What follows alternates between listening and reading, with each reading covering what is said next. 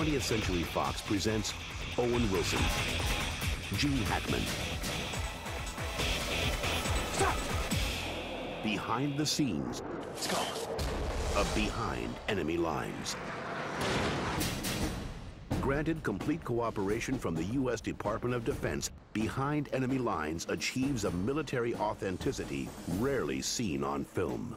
Behind Enemy Lines is being made with full Department of Defense support, which means we have support from the Department of the Navy as well as from the Marine Corps. What you get when you have the Department of Defense signs on to the thing is an advisor who comes out and watches and says, no, that's wrong, or this is right. We do want to show what the military does for the country, and we show off what professional people they are, and if we can help to make it a realistic portrait of what we do, then it's to our advantage to assist in a production like this. I think in the climate that exists now, after September 11th, you know, they had no idea at the time when we were shooting the movie that they were going to be going out on this mission, but that's what they trained for, and these are the best people we could have there. These are the people that you would want defending your country.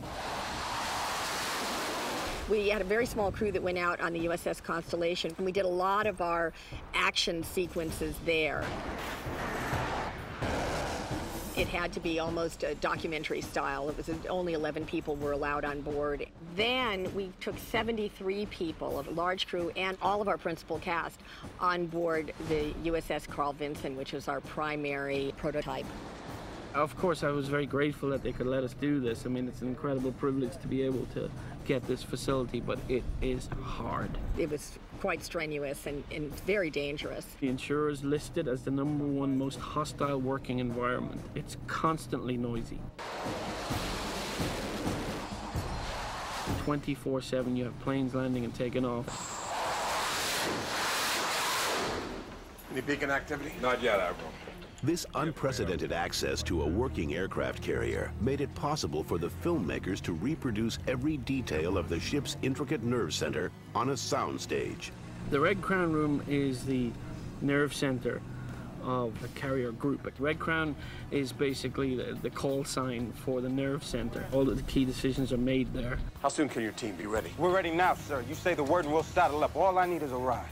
We've gone to great pains to capture the military stuff very realistically. It's pretty accurate. We've got reference stuff off an aircraft carrier in San Diego, and I've been talking to the US Navy in London. It's a brilliant set. I stood on it the first time and I thought, I'm home, I'm back on a carrier. It's an excellent representation of what a combat direction center looks like and functions. We're coming to get you, son.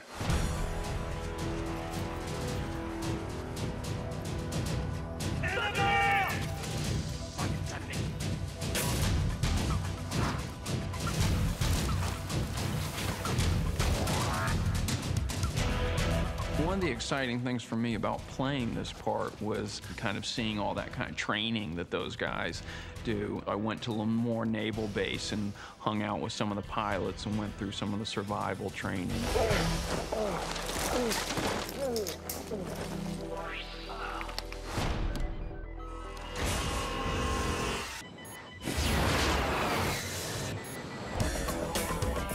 I want them in the airplane. I want them to be sitting in the seat and going through the motions per checklist, not faking it. So when the audience is there, they will feel it. They'll know it. You know, you can say, well, we can fake a display or we can fake this and no one will notice. Maybe they won't notice, but if it's right, they certainly will notice. And that's what we want to do, is to get it right. When I signed on, they said, you're going to actually get to go up. We're at the parachute loft of the Naval Weapons Test Squadron at Point Magoo. And this is where Owen will come to suit up with his flight gear. This is going to be quite an experience. He'll get fitted for a flight suit, boots, G-suit, torso harness, his survival vest, his oxygen mask, his gloves, his helmet, the whole shot. How fast will we go? We're going to take you on a supersonic run today. Smiling. Well, we're going to answer the question. We're going to make sure that you go supersonic so that you can say you've been faster than the speed of sound. Here I come. Yeah, I'm ready. While you're in the airplane, I'll tell you what to expect, what we're going to do next.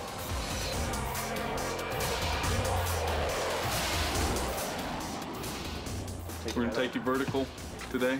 Okay. So just straight up. We're going to basically do an air combat engagement for you. So we're going to take a cut away from each other, come at each other, and then the fight will be on at the merge. It was unbelievable. We broke the speed of sound. Did we get up to the 6 Gs? Oh, we were up there. He was good at 6. He was good at 6. I said that was about my limit. That's about my limit.